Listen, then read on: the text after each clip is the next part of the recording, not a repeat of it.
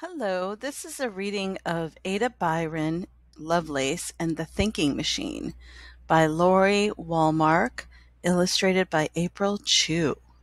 And this is about an early scientific thinking woman named Ada Lovelace. This book is an epic, so you can read it. If you log into Epic, you can find it and read it again if you'd like. Ada was born into a world of poetry, but numbers, not words, captured her imagination. Her mother, Lady Byron, had a passion for geometry. In fact, her nickname was the Princess of Parallelograms. But her famous father dominated the household. Beloved for his romantic poems, Lord Byron was a celebrity throughout the world. Unfortunately, Lord Byron was also notorious for his scandalous behavior. So scandalous that Lady Byron bundled up her new baby and fled London to her parents' home, over 100 miles away. Ada never saw her father again. Now Ada could only know her father through his books, and with her mother often traveling, Ada was lonely. Her journals filled with pages of inventions and equations kept her company. The best part was when her sketches flew off the page and became real. Ada's latest invention was a flying machine. She had built a set of real wings, but could they actually fly? First, Ada needed to compute the wings' power. She broke the problem into steps: surface area and weight, wind, speed, and angles, multiplying and dividing over and over again. Ada loved numbers, but these calculations seemed endless. Wasn't there an easier way? Writing for so long made her fingers hurt. She wriggled them and returned to her numbers. 15 times 12 equals 180. The sky darkened and thunder crashed. Rain pounded on the roof and pelted through the open window. Ada jumped up to latch the shutters. The curtains flapped in and out like sails billowing in the wind. Sails! Sails were like wings. Ada could use this wind to do an experiment for her flying machines. She grabbed her journal and charged out into the howling storm. Again and again, Ada launched her model sailboat across the pond. Each time, she adjusted the sails and studied the effect on the little boat's speed. A storm of numbers and calculations whirled in her mind and spilled onto her pages. Night fell. Ada returned home, muddy, dripping, wet, and triumphant. When Nanny saw Ada, she scolded her for being out in such dreadful weather. She sniffed. She didn't care what Lady Byron thought. Girls should not waste their time with math and science and experiments and other such nonsense. But to Ada, it wasn't nonsense at all. Numbers were her friends. After dinner, she sprawled on the floor with her puzzle book. Her head was hot and achy. The numbers squirmed about on the paper, and her eyes felt as if they were filled with sand from the pond. By morning, Ada had a high fever. Nanny didn't scold now. She was worried. She cabled Mama to come home right away. Ada had the measles. Through many long days and nights, Mama read Ada her favorite books. The fever finally broke, but the measles left her paralyzed and blind. To keep Ada's mind sharp, Mama quizzed her on math problems.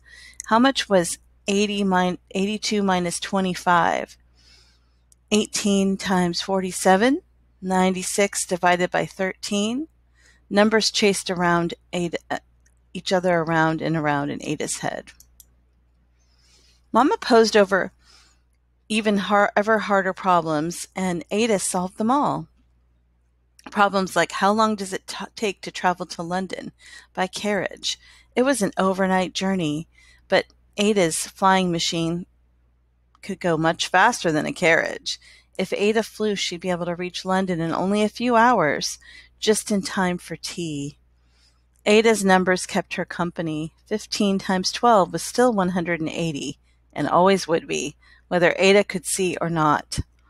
Over the next few weeks, her eyes got better, but it was 3 long years before she could put away her crutches. The girl who wanted to fly could not even walk. But Ada still had her numbers, numbers that mattered to her more than ever. Mama recognized her daughter's passion. She hired a tutor so Ada could learn math at even a higher level. Ada's favorite was Mary Fairfax Somerville, the well-known scientist and mathematician. Somerville was living proof that girls could do math and do it well. She had written books on the subject, another thing girls were not supposed to do. Somerville was so impressed by Ada's sharp reasoning skills, she invited Ada, her mother to a party. Not just a party for dancing and dining, but for sharing ideas.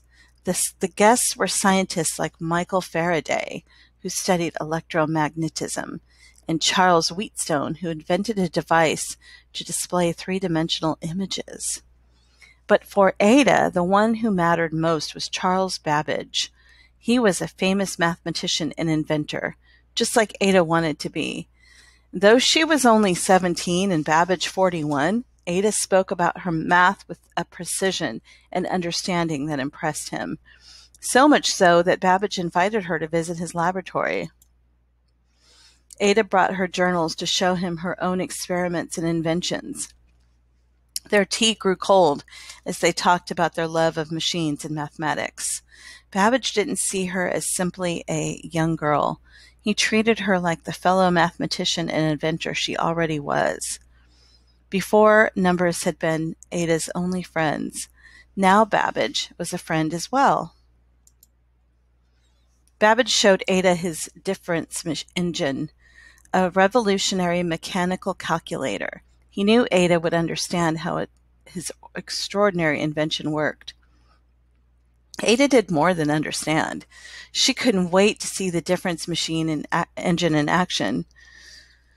She chose to have the machine solve a simple problem, one she could easily do in her head. 15 times 12. Reaching inside the machine, Ada rotated the metal columns until the numbers 15 and 12 appeared. With a crank of the handle, she powered the calculator.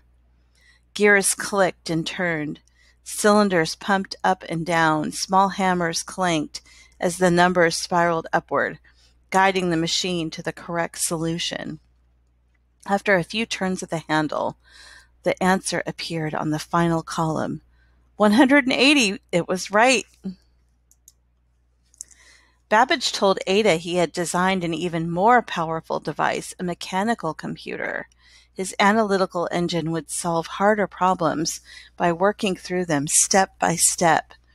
It could even make decisions all by itself, a true thinking machine. The only trouble was Babbage hadn't actually built it. Ada carried home a stack of Babbage's lab books, 30 in all, filled with his notes about the analytical engine. Back in her room, she studied the technical descriptions and pored over the diagrams. Ada quickly realized that without instructions, the analytical engine would be a useless pile of metal parts. It needed numbers to make it work. Her numbers, her friends. Ada decided to create an algorithm, a set of mathematical instructions for the analytical engine. The machine could follow these instructions and solve a complex math problem, one difficult to figure out by hand. She worked for months revising her instructions. Countless lines and numbers and symbols poured onto her journal pages. After checking and rechecking her algorithm through the night, Ada finally laid down her pen. She hadn't found any errors. The world's first computer program was complete. The gears of Ada's mind whirred with possibilities for future inventions, all controlled by computing machines. She imagined computers would someday design powerful flying engines and majestic sailing ships. They would draw pictures and compose music. They would play games and help with schoolwork. Because Babbage never finished building the analytical engine, Ada never got to see her program run. but the influence of her work lives on. More than 100 years before the invention of the modern computer, Ada had glimpsed the future and had created a new profession, computer programming. Ada couldn't know that one day a computer language would be named after her, Ada. And one of Ada's uses? To guide modern flying machines. A girl who needed crutches ended up flying, after all. That's the end. There's some author notes at the end if you want to come into Epic and read them. And there's a timeline of her life. So unfortunately, she died very young at the age of 36. So anyway, I hope you enjoyed this story.